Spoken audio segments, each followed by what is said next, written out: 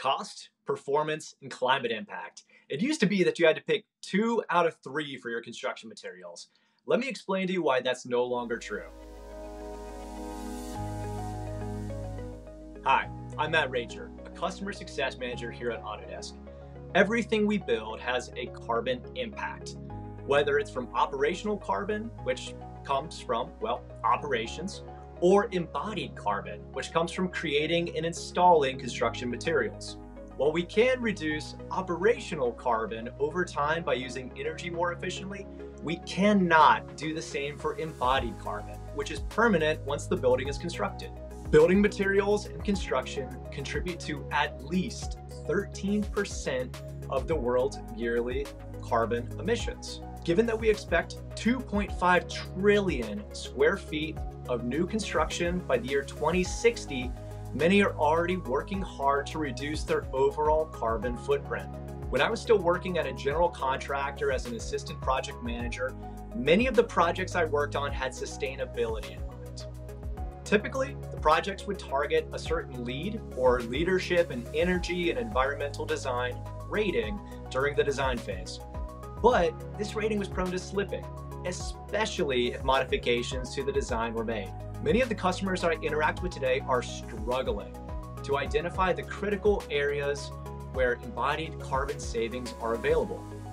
Some already have access to carbon estimation tools, but encounter errors when they're trying to enter in the data manually. They're also missing a way to visualize and report on this information to have data-driven conversations with all stakeholders. To lessen the carbon footprint of buildings, professionals like architects, engineers, and contractors must wisely choose materials for their projects, considering factors like cost, quality, and environmental effect. This is where Autodesk Construction Cloud comes in, connecting to the Embodied Carbon in Construction Calculator, or EC3 tool. Autodesk users can push their material details directly to EC3, a free tool that lets users see and compare the carbon levels of various building materials.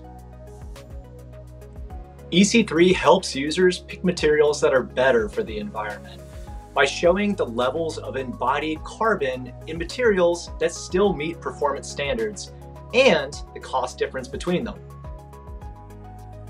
Once set up, users can import packages from Autodesk Takeoff and Revit files from Autodesk Docs directly into EC3, making the process of gathering carbon estimates easier and error-free.